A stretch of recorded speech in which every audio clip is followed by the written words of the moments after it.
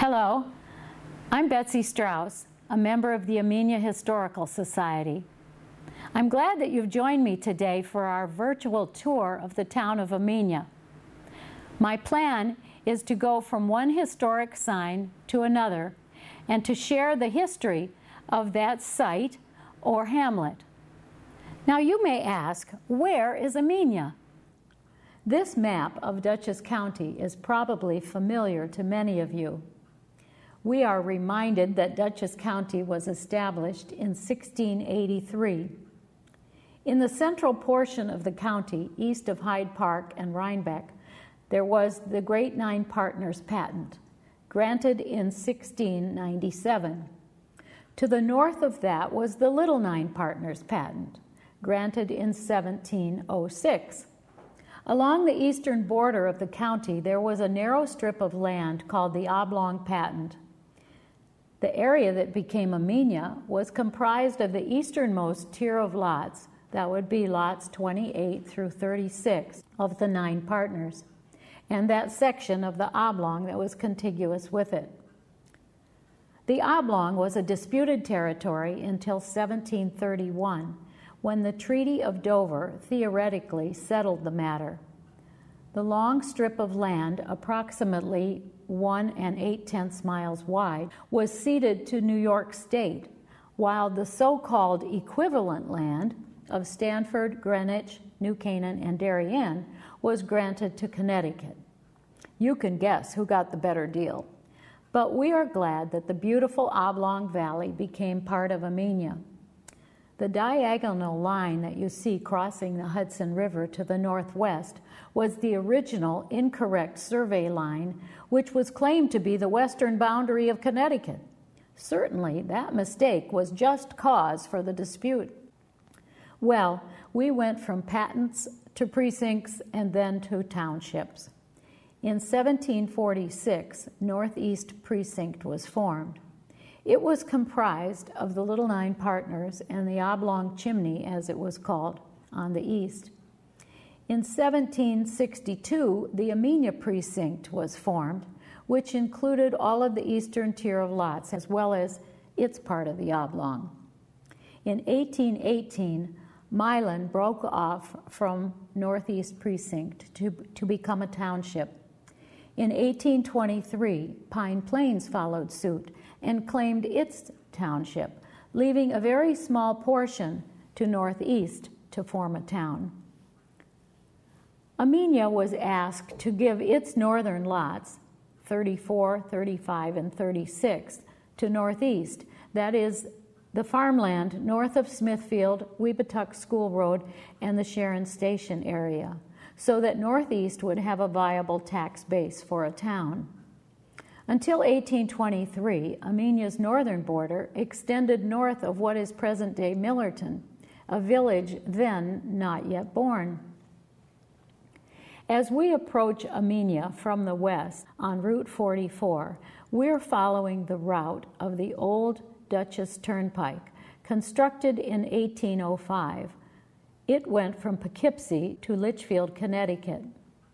This beautiful view from the top of Delaverne Hill is certainly pleasant to the eye, as is the meaning of the name Amenia. Today, the Silo Ridge Golf Course and its gated community are under development down below, and so the vista is somewhat altered. As we descend Delaverne Hill, we'll take a small detour on the old path to the site of the Delaverne grist mill and sawmill, which served the local community for almost 2 centuries. In the mid-1700s, the Delaverne family owned 1,000 acres on the hill, including the mill and what is today the Silo Ridge property. Let's take a look at our Amenia tour map and review our route. You can see the hairpin turn as we come down Delaverne Hill from the west. At the intersection with Route 22, we will turn left and drive north for 1 mile in order to see the earliest hamlet of Amenia. Then we will come back to the Four Corners and continue south to Wassaic and then on to the steelworks.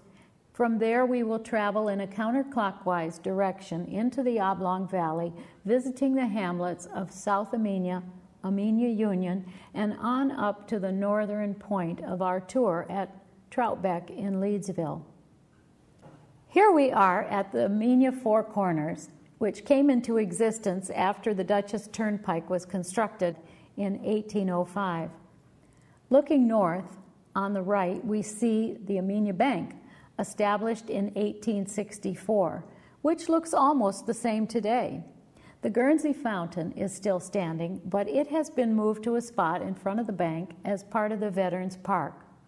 A hotel has been in evidence on the left corner since the early 1800s. The structure in this picture was known as the Pratt Hotel. It was renamed the Delaverne Farms Hotel in the mid-1900s. Sadly, this much-loved gathering place burned down in 1974. On this historic site today, we have the original Four Brothers restaurant and their outdoor movie theater behind it. All right, let's drive up Route 22 for about 1 mile. The Red Meeting House was built in 1758, although its congregation was organized 10 years earlier in 1748. The lands for the church, the parsonage, and the Amenia burying ground were donated by Stephen Hopkins. Mr. Hopkins and his large family came from Harwinton, Connecticut in 1744. Having purchased Lot 32 of the 9 partners, Hopkins sold parcels to new settlers who were migrating from Connecticut in search of inexpensive farmland and freedom of religion. Hopkins had 7 sons, 6 of whom served in the Revolutionary War. 3 went to Vermont with Ethan Allen, and 2 of them were killed there. 4 remained in Amenia, but Michael died before the war. Roswell, Reuben, and Noah Hopkins were officers in the New York 6th Regiment. Let's take a peek into the old Amenia burying ground, which is still very well cared for, and see Stephen Hopkins' stone. Stephen was the first town or precinct supervisor in 1762, and his son Michael was chosen as the first town clerk. His son Roswell was a justice of the peace under the crown. It is said that he performed more marriages in Amenia than any of the ministers of the day. Roswell Hopkins Esquire eventually moved to Vermont, where several members of the family had already relocated before the war. As we head south back to the intersection, we see on our left the historic sign for the site of the Amenia Seminary. This school was established by, but not limited to, the Methodists and was active from 1835 to 1888. The seminary was a highly acclaimed coeducational boarding school, the first co-ed academy in the state, we are told.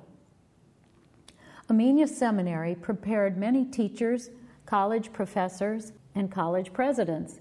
It produced several officers for the Civil War, as well as ministers and missionaries. Its reputation attracted students from every state in the Union and from several foreign countries.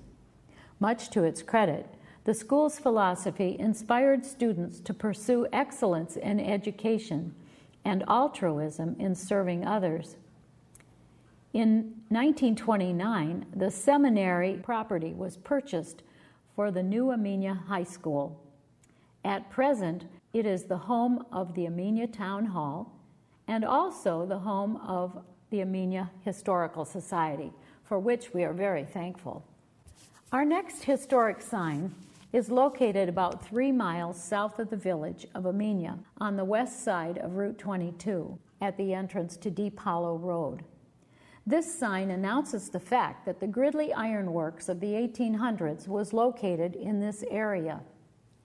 Specifically, the 2 beehive-shaped charcoal kilns located just a few feet away on Deep Hollow Road are impressive reminders of a bygone era when the hills were stripped of their forests for charcoal and the land was gouged by pick and shovel for iron ore. These structures were copied from similar ones in Central America in 1825 when the Gridleys were beginning their enterprise at Wassaic. Gridley's blast furnace was also built in 1825. not far from the kilns on the bank of the creek. It was built by Nathaniel Gridley and his son Noah Gridley, and by Josiah Reed and Leman Bradley of Connecticut. The furnace is no longer standing, and the site is now hidden by Route 22, which passes overhead. Iron Master Noah Gridley lived from 1802 to 1887. In order to be able to mix ores from different locations and improve the strength and purity of his iron, Gridley needed the railroad. Around 1850, he approached Cornelius Vanderbilt about the possibility of extending the railroad north from Paulding on up to Chatham. Gridley offered to pay for the undertaking himself.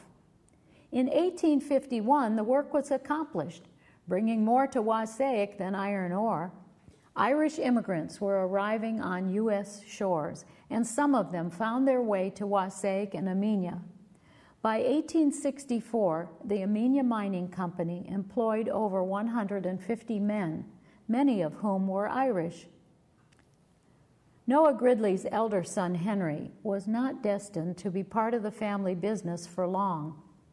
After graduating from Amherst College in 1862, Henry Gridley responded to the Union's call to arms. Because he was much admired in the area, several other young men eagerly joined with him. Henry Gridley was an officer in the first company to be formed, Company A of the Dutchess County 150th Regiment. Tragically, he was killed in action in 1864. Noah Gridley's younger son, Edward, remained as his business partner for the most of 3 decades, until appendicitis took his life in 1887. Master Noah Gridley died just 2 months after Edward's death, bringing an end to the family dynasty. The home of the Gridley family is still standing, as is the Gridley Chapel across the street from it. Mrs. Gridley was Emmeline Reed before she married, the sister of Amenia historian Newton Reed. You will hear more about the Reed family throughout our tour. Well, if you have a railroad coming through your village, you need a hotel. Gridley built the Wassaic Hotel, or the Wassaic House as it was called, in 1851 to provide housing for travelers and businessmen. The hotel is still standing. It is attached to what was Maxon Mills and what is today the home of Wassaic Project, an artist-in-residence program.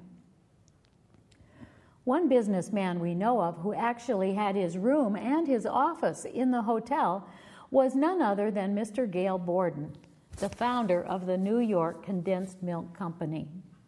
In 1861, after rather 2 unsuccessful attempts in Connecticut, Borden contacted Mr. Gridley with the idea of establishing a condensed milk factory in the beautiful Harlem Valley. The area was favorable for dairy farming, and the railroad made the shipping of his products quite doable. Gridley agreed and provided Borden with the land and a small building on the west side of the railroad tracks. With the Civil War underway, Borden recognized the opportunity to provide the Union Army with canned milk. This arrangement with the government put the Borden milk business on the road to success.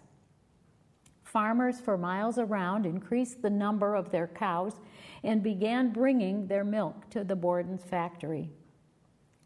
Gale Borden was one of the founders of the First National Bank of Amenia in 1864.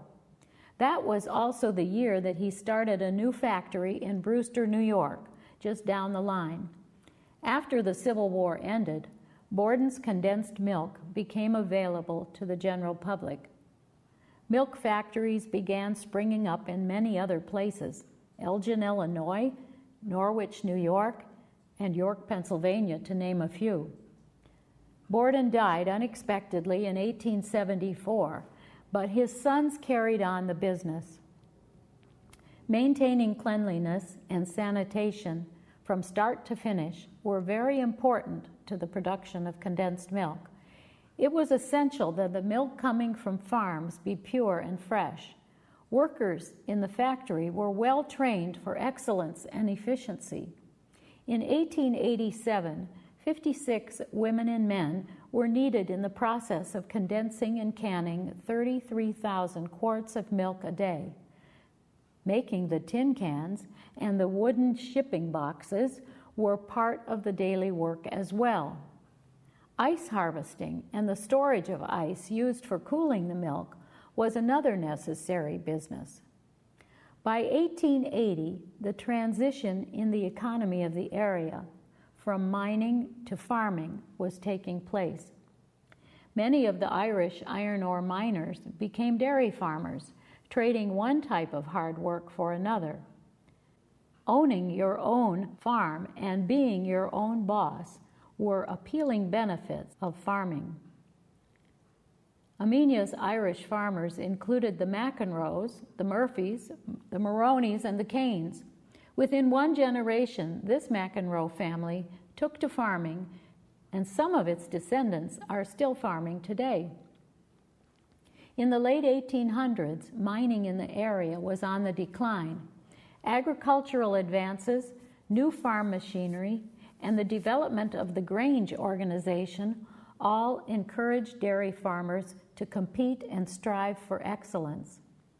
Borden's was the biggest employer in Amenia until the state school, Taconic DDSO, was established in 1929.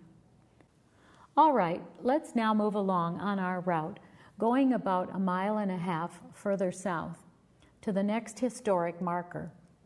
This sign refers to the site of the steelworks, a manufactory of iron and steel owned by Captain James Reed and his brother Ezra Reed, among others.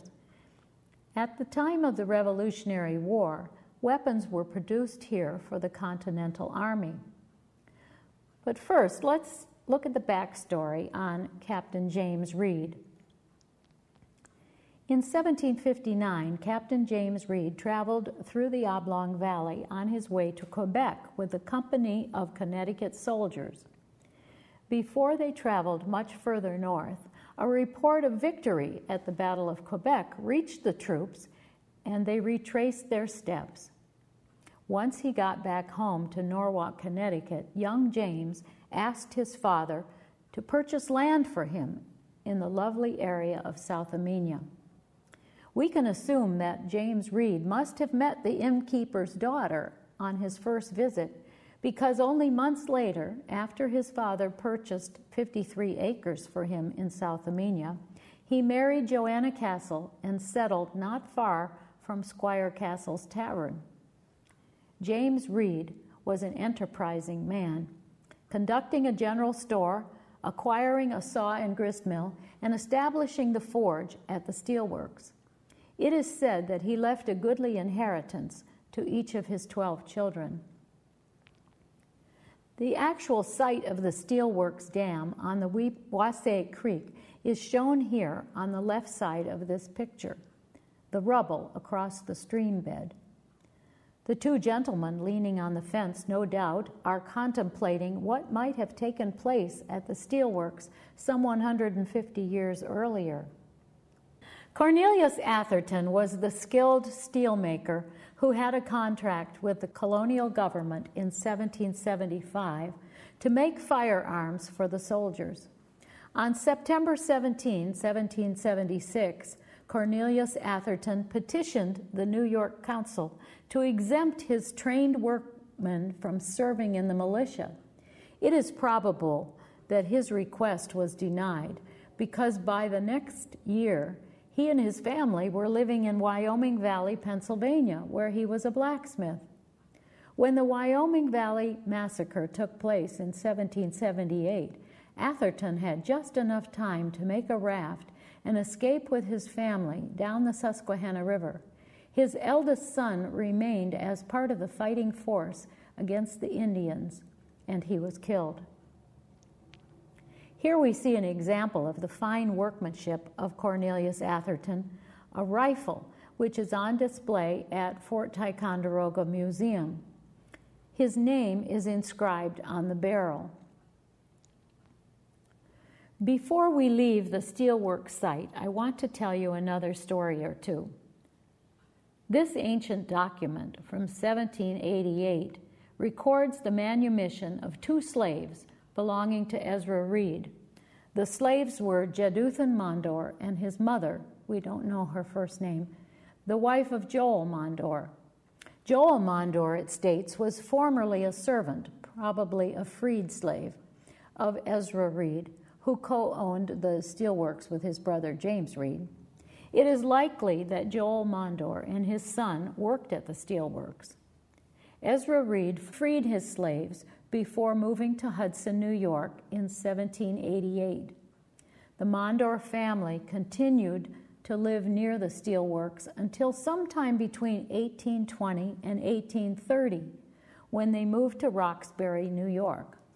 A Mondor descendant has written to me within the past decade requesting information about her ancestors and sharing information with us. Well, we cannot leave the steelworks area without mentioning Amenia's first settler, Richard Sackett, and his monument. In 1704, Richard Sackett of New York City purchased a vast amount of land from the Indians in Washaek, as it was called. It is said that he built a cabin and installed his family there for a summer. However, he could not have stayed very long because in 1706, Sackett became one of the Little Nine Partners, owning much land in the Pine Plains area. Then, in 1711, he was appointed by Governor Hunter to oversee the Palatine refugees at East Camp, or Germantown, in Columbia County. Sackett's claim to 7,500 acres in Washaek and eastward to Connecticut was denied, probably because it was already owned by some of the Nine Partners. In 1746, Sackett died and was buried in his field, which soon became the Steelworks Cemetery. Our tour map did not indicate the water sources in Amenia.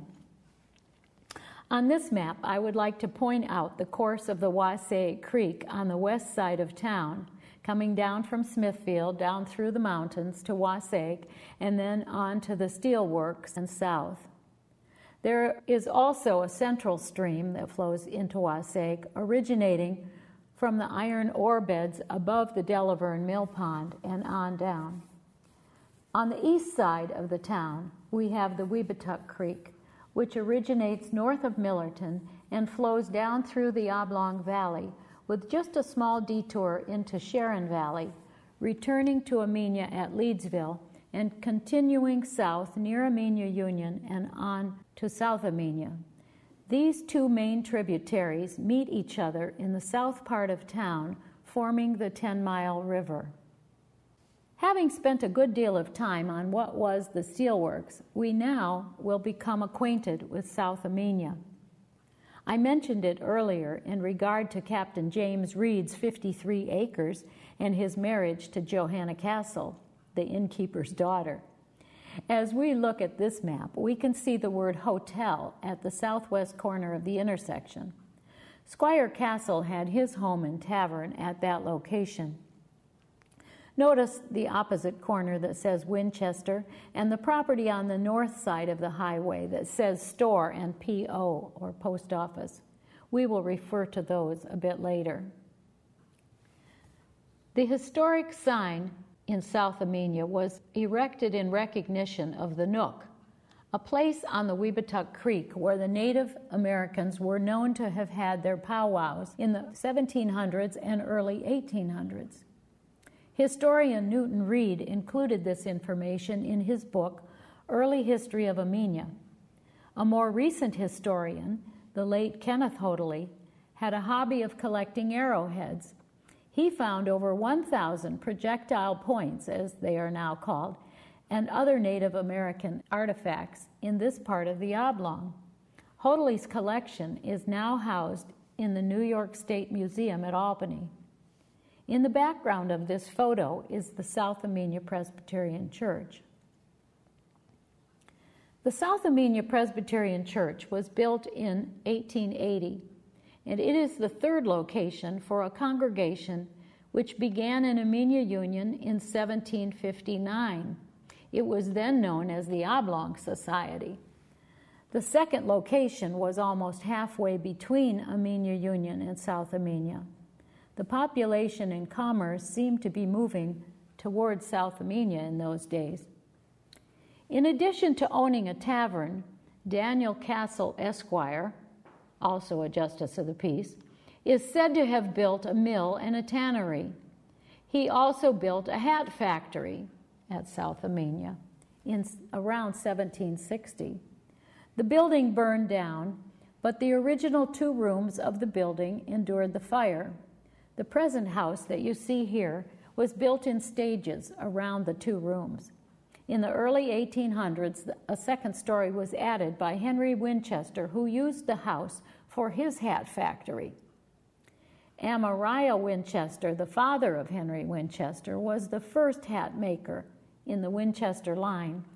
He arrived in Amenia in 1783 and settled just north of Amenia Union. He made beaver hats and felted wool hats until his death in 1842. His son Henry bought the hat factory at South Amenia, but predeceased his father in 1829. Sometime before 1850, Amenia Winchester's grandson, Milo Follett Winchester II, bought the store and post office at South Amenia, which is located on the north side of the intersection. Milo bought his Uncle Henry's house, and it has been called the Winchester House ever since. Milo served as postmaster longer than any other postmaster in the USA, it's said, from 1847 until his death in 1909. His son, another Henry, was the Dutchess County clerk during the World War I years. And that Henry had a son, another Milo Follett Winchester, who became Dutchess County school superintendent in the mid-1900s. The Winchester house was in the family until 1976. Both house and the store are still standing. Another influential family of South Amenia was the Barlow family. The Barlows were Mayflower descendants from Sandwich, Mass., who came to Amenia in 1756. They had had enough of the seafaring trade with its inevitable perils at sea and decided to become farmers. This house on the South Road was built for Deacon Moses Barlow by his son-in-law before the Revolutionary War. It is still standing. About halfway between South Amenia and Amenia Union is the lovely South Amenia Cemetery. It was established in the late 1700s when the second church building was located across the road. Just north of where the church once stood was the home of Newton Reed, Amenia's foremost historian. Newton Reed's grandfather, Eliakim Reed, was a brother of James and Ezra Reed, mentioned earlier. He bought the place when it was a single-room house in the 1760s and enlarged it as his family grew in size. It was in this neighborhood that Newton Reed became a student of nature and of agriculture. He and his son encouraged local farmers to plant fruit trees and to utilize modern methods of farming. He wrote many articles for the newspaper and for agricultural journals of the day. He was often called upon to give lectures on local history. Newton Reed was an elder in the church right next door for 70 years. Several progressive farmers from Amenia and Sharon formed a land company in order to invest in the development of agriculture in the Dakota Territory. In 1880, Newton Reed traveled out west to visit the Chaffee family, who had left our area to manage the cooperative Bonanza Farm in the new town of Amenia, North Dakota. Our next hamlet of historic significance is one I have already referred to a few times, Amenia Union, formerly known as Winnegar's and then as Hitchcock's Corners. It is unique in that it straddles the New York-Connecticut state line. Its commerce and community life was shared without any separation of activity, except for the 2 school districts and the taxes that supported them. While the Weebatuck Creek flowed by on the west, it was the water of Connecticut's Mill Brook that provided power for the mills and factories in the hamlet. There was a knitting factory, the Buckley Plow Factory, a tannery, and other businesses that made this a lively center during the 1800s. Reverend Niblow's church was on the New York side, while his home was on the Connecticut side of the line. North of the village were the homes of the Winegars, the Delamaters, and the Rao families that we will mention shortly, and the cemetery in which some of them were buried. There are 2 historic signs in Amenia Union. The first one highlights the man who named Amenia and Vermont, Dr. Thomas Young, a Revolutionary War patriot and friend of Ethan Allen. We'll share more about his colorful life a little later. The building in the background was a store owned by many different storekeepers over the years, by Mr. Lambert in the mid-1800s, and lastly by Mr. Henry Cross a century later. At the other end of Main Street is the second historic marker, which indicates the hamlet's alternate name of Hitchcock's Corners. The folks in Connecticut prefer this name. An example of the Buckley Plow is on display on the green, and the Hitchcock house is in the background. The road to the right leads to the village of Sharon, Connecticut. It was Solomon Hitchcock who established his home and store at this intersection around 1800. We are told that his house was built by James Reed for one of his sons in 1783. It is still a strong, handsome structure today. Up the road a piece, as they say, is the historic marker for the site of the Winegar homestead. Ulrich Winegar and his son Garrett came from East Camp of the Palatines in 1724. At this early date, only Sackett had laid claim to land in the area. Some historians think it may have been Sackett who encouraged the Winegars to settle this far from the Hudson River. There were other German Palatines, however, who came with the Winegars, the families of Schneider, Nace, and Rao. In 1739, Garrett Winegar purchased of Daniel Jackson his Connecticut land and gristmill at Amenia Union. Garrett moved his family into Jackson's house, thus becoming residents of Sharon, Connecticut at the time. On the Winegar land on the Amenia side, this impressive stone house was built by Captain Garrett Winegar's son Heinrich in 1761. The house did not remain in the Winegar family for more than one generation, however, because Henry's children moved to Kent, Connecticut. 200 years later, the grand old house was in disrepair and threatening to collapse. The Amenia Historical Society attempted to save it in the 1970s. A snowstorm in 1996 brought the house down. At this point, I will share the story of Dr. Thomas Young, because he was connected with the Winegar family. Dr. Thomas Young came to Amenia Union from Orange County. He practiced medicine in the area, but lived with Garrett Winegar's family on the Sharon side of the line. Around 1755, he married Winegar's daughter, Mary.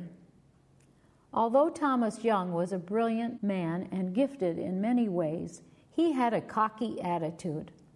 He was indicted for blasphemy in 1756 after declaring that Jesus Christ was a knave and a fool. He later recanted his statement in order to clear his name. Young was a close friend of Ethan Allen, and along with Allen, he wrote revolutionary treatises, the most notable of which was Reason, the Only Oracle of Man. He also wrote an epic poem about the Battle of Quebec. It was Thomas Young's love of Latin that influenced his creation of the names for Amenia and Vermont in 1762. He coined the word Amenia from the Latin word amoina, meaning pleasant to behold. Dr. Thomas Young was a political firebrand. Desiring to take part in the revolutionary issues of the day, he moved with his family to Boston. There he was definitely a controversial figure, but he proved useful to both Samuel Adams and John Adams, among others. His 7 years in Boston culminated in 1773, when he participated in the Boston Tea Party without wearing a disguise. He was pursued by the British and fled first to Providence, Rhode Island, and then to Philadelphia. There he worked with Dr. Benjamin Rush in the military hospital. In 1777, Dr. Young died of a virulent camp fever and was probably buried in the mass grave for others suffering the same fate. Mary Young and her children returned to their Winnegar relatives in Amenia Union. Just north of the Winnegar house was the home of Captain Isaac Delamater. The Delamaters were of Huguenot descent and moved from Kinderhook to Amenia before 1740 with a large family and several slaves. It is said that Isaac bought a farm for each of his sons. He was a justice of the peace and also a patriot, known to have trained the local militia on the field near his house. Captain Isaac Delamater died April 20th, 1775, the day after the Battle of Lexington and Concord. He was buried in the family burying ground just across the road from his house. In recent years, the present owners of the property have unearthed gravestones of the Delamaters, gravestones which had been broken and buried by farm plows over the centuries. The burying ground of the Delamater slaves is also on the family farm. A newspaper article of 1886 stated that it was on the west side of the road on a little hill on the other side of the stream. We have yet to locate the exact spot. This ancient document recorded the marriage of a slave named Dick Delamater to Jude Robinson on September 9, 1769, by Reverend Ebenezer Niblo. The record was recopied by Roswell Hopkins' clerk on August 23, 1775. Nicholas Rao and his wife, Susanna Winnegar, the sister of Mrs. Thomas Young, settled just north of the Delamaters. Nicholas Rao's father was Johannes Rao, also known as Moravian John. In 1746, Johannes Rao left his home in Pine Plains and came to Amenia Union to live with his son Nicholas. This monument was placed in the Amenia Union Cemetery by the Moravian College of Bethlehem, Pennsylvania. The inscription on it tells the gist of Moravian John's story. Father of the Rao family in America, expatriated because of Protestant family religion from the Palatinate, many immigrated to England and after to America in 1710. He was known as the Indians and missionaries' friend. His daughter Jeanette gave her life and died doing missionary work among the Indian tribes in 1749. The Moravian mission near Pine Plains lasted just 5 years, from 1740 until 1745, until the missionaries, including Rao's daughter and their Native American converts to Christianity, were hatefully driven out by the English-speaking settlers of the area. Because Johannes Rao spoke German, he had welcomed the Moravian missionaries and had become their friend. The complete story of this tragedy can be found in the annals of the Moravian Church, as well as in the history of Pine Plains and in the book Martyrs of the Oblong and Little Nine by DeCoste Smith. Well, Here we are in the hamlet of Leedsville, where we find the last historic marker on our tour, Troutbeck, former home of Myron Benton, and many others, I might add, many more Bentons, and also the Spingarns. On this map of 1850, we see the name Benton at the intersection of the Leedsville Road and the east-west roads. The upper roads to the right lead to Sharon, Connecticut. The roads to the left lead directly through the place called Troutbeck and on to Amenia. The Weebatuck Creek flows from the east and the Dunham Brook from the west, joining forces just north of where you see the word mill. The Benton's farm was surrounded by industry and community in the 1800s, including a woolen mill and a wheelwright factory. When the Spingarns bought Troutbeck in 1910, they strove to make it more secluded. They moved the district schoolhouse off the property and straightened the Leedsville Road due north, connecting it with the upper highway, Route 343 as it is today. They even exhumed Benton's bones from the family's tranquil burying ground and moved them to the South Amenia Cemetery. John Delamater, son of Captain Isaac Delamater, had a mill just south of where the two streams meet. He built this sturdy home in 1761. Delamater placed something special in the gable end of the house. He inlaid black bricks, spelling his and his wife's initials into the red brick wall, J and M DLM 1761, for John and Mary Delamater. This house still stands on the Troutbeck estate. In 1794, the Caleb Benton family moved from Guilford, Connecticut, to their beautiful new home in Amenia. A year later, the elder son, Joel, married a young woman from Sharon.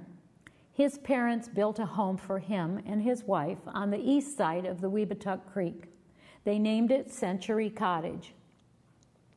The Troutbeck homestead, though it was not yet given that name, was on the west side of the Weebatuck Creek.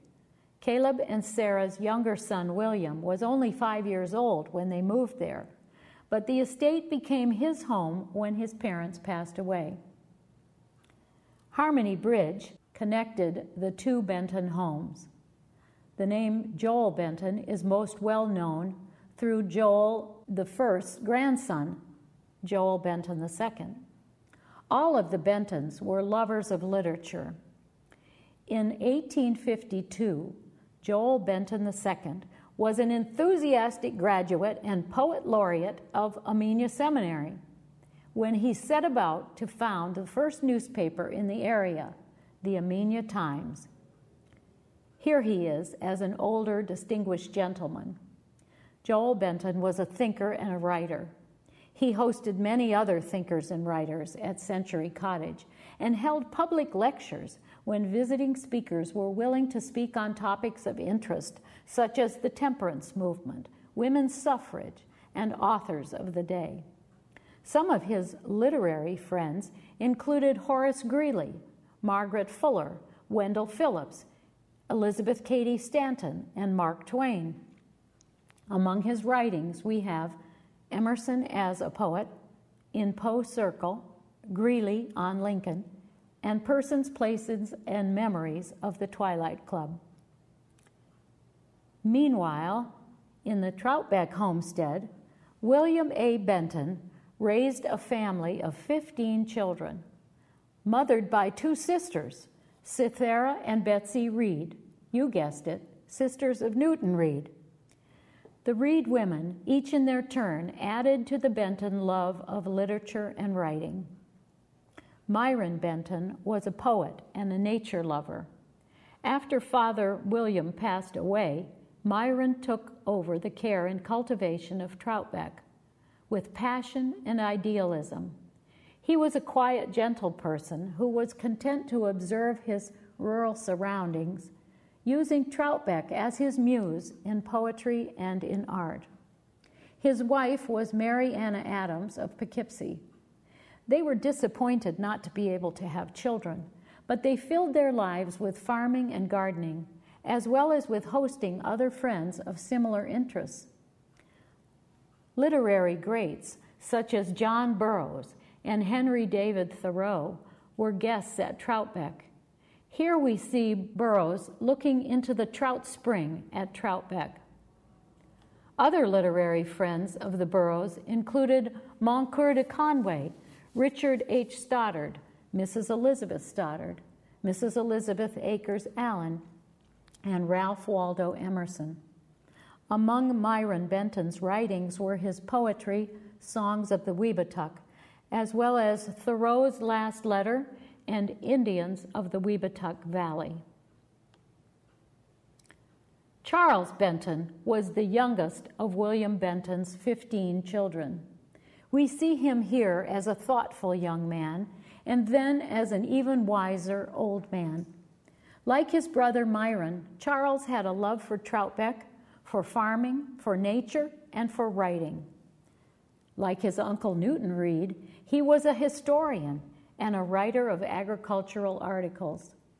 Charles recorded the family history of his mother's side of the family, as well as that of the Benton side of the family. His traumatic Civil War experience is detailed in his book, As Seen from the Ranks. As a soldier in the 150th, he became a surgeon's assistant at Gettysburg, facing the grim reality of the war. Charles Benton wrote the history of Troutbeck from ancient times up through his years of correspondence with the new owner, Mr. Joel E. Spingarn. Joel Elias Spingarn purchased Troutbeck in 1910 after having been a professor of literature at Columbia University in New York City. He not only became a country gentleman, but he immersed himself in the Benton mystique, eager to learn the Benton ways. He purchased the Amenia Times and renamed it Harlem Valley Times. Spingarn organized the Amenia Field Day, an experiment in rural recreation, as he called it, for 5 consecutive summers. Here we see the folks arriving at Amenia Station by train and then going by wagon to Troutbeck for the day. There were 10,000 people in attendance in 1913. Not sure how many were there in 1914, but listed on the program of events were the traditional foot races, the greased pig chase, and tug of war. There was also horseback riding events, shooting competitions, a baseball game, and dancing accompanied by a local orchestra. Joel Spingarn was a civil rights activist, a major in the Army during World War I, and a community leader throughout his years in Amenia, organizing the Home Guard as soon as war was declared, raising funds for the war effort, and some years later establishing a Veterans Memorial Park. This is a picture of Troutbeck in 1916, before the fire in 1917. Besides the extensive damage to the house, an entire collection of Amenia Times from 1852 to 1917 was lost in the fire. Though Spingarn was away during the war years, reconstruction of the house was completed within 2 years. Joel and his brother Arthur Spingarn were charter members of the NAACP, National Association for the Advancement of Colored People. In 1916, they hosted the first NAACP conference at Troutbeck. W.E.B. Du Bois was in attendance and recorded his impressions of the event in a booklet. It was a congenial and unifying experience. In 1933, Troutbeck was once again the meeting place for the NAACP conference. Many artists, writers, and scholars visited Troutbeck, and some decided to stay. Author-scholar Lewis Mumford and his wife, Sophie Mumford. Lawyer-poet Melville Cain and his wife, Florence Cain. Thurgood Marshall. UN lawyer Gurdon Waddles and his author wife, Santha Waddles. In his later years, Joel Spingarn became interested in horticulture and specialized in many varieties of clematis. Here we see his clematis growing in front of the restored Troutbeck mansion. Spingarn was also a charter member of the Dutchess County Historical Society and hosted the society at Troutbeck on more than one occasion. Amy Spingarn, Joel's wife, was an accomplished poet and painter in her own right. She was a social activist and a mother of 4 beautiful children. As a leader in the Dutchess County chapter of the women's suffrage movement, Amy Spingarn arranged for its members to participate in the annual Amenia Field Day, with a parade of women in white dresses carrying banners and state shields, and with speeches or debates scheduled as part of the program. Mrs. Spingarn wrote newspaper articles on women's suffrage. She pressed politicians for their support. She organized lectures and raised funds and participated in marches for the cause. Here we have a handsome portrait of Amy Spingarn and her 4 children. Joel Spingarn passed away in 1939, leaving Amy as mistress of Troutbeck.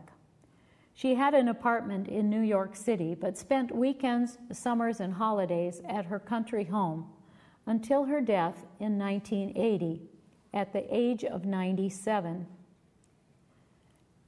After Troutbeck was sold, it was developed into the Troutbeck Inn and Conference Center. With this 2003 photo of Troutbeck, we will conclude our tour of Amenia. To learn more about Amenia history, please visit our Historical Society Archive and Exhibit Room at 4988 Route 22 in Amenia, New York.